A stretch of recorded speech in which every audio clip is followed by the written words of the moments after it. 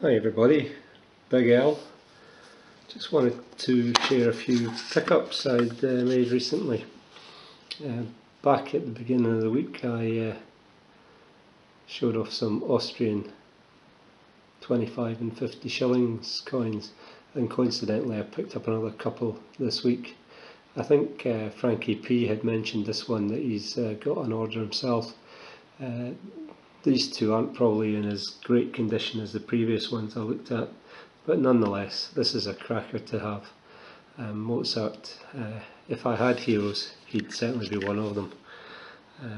The original punk. So this is a 1956 25 shillings commemorating the 200th anniversary of his birth. Really pleased to pick this up.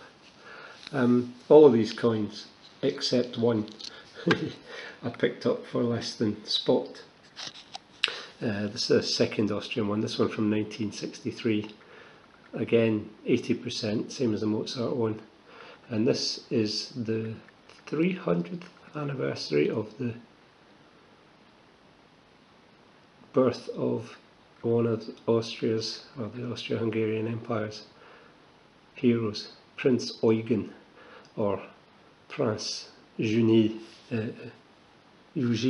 Prince Eugène du Savoie, I think he originally was. He was French, and he went on to become one of the military heroes of the Habsburg Empire after being rejected by Louis XIV. Big mistake. But this one, that's as much as I know.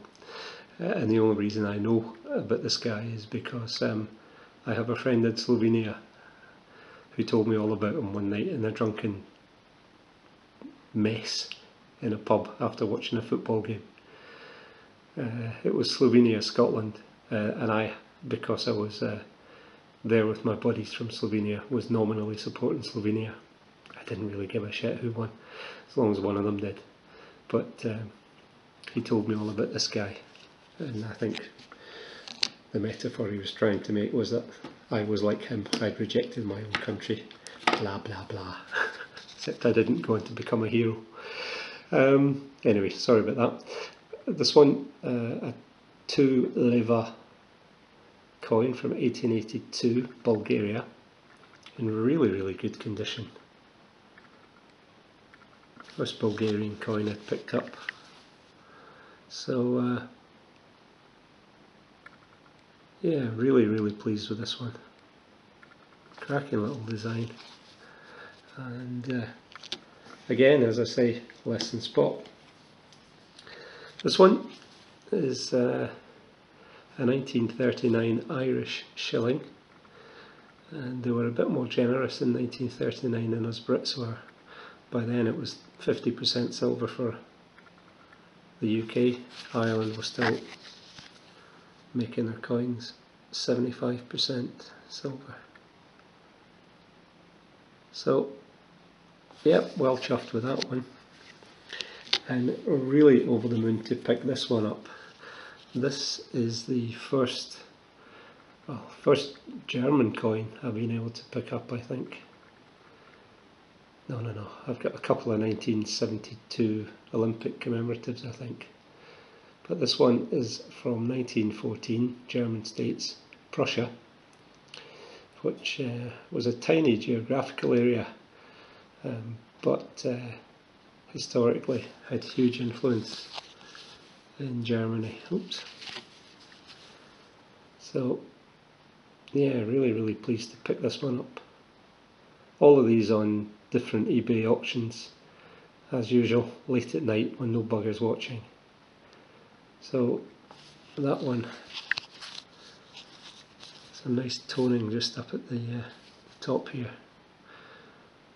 but in fabulous condition. 3 marks, 90% silver. Cracker. And then the only one for which I didn't pay anywhere close to spot is this one. Another Rocking Horse Crown, 1935. 50% silver, and this is in really sensational condition. as I say, I paid over the odds for it, but it was about £14. So yeah, expensive when you're looking at the silver content, but just look at the condition. Fabulous. Absolutely wonderful, wonderful condition. And there he is,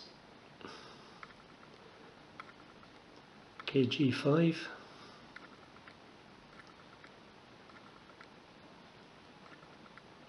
Yeah, so all in all, quite an eclectic little bunch. Really pleased to have picked them all up. Love that Mozart one. I was toying with the idea of maybe just taking it out of the flip and hanging it onto it, put it in my pocket and walk around with it.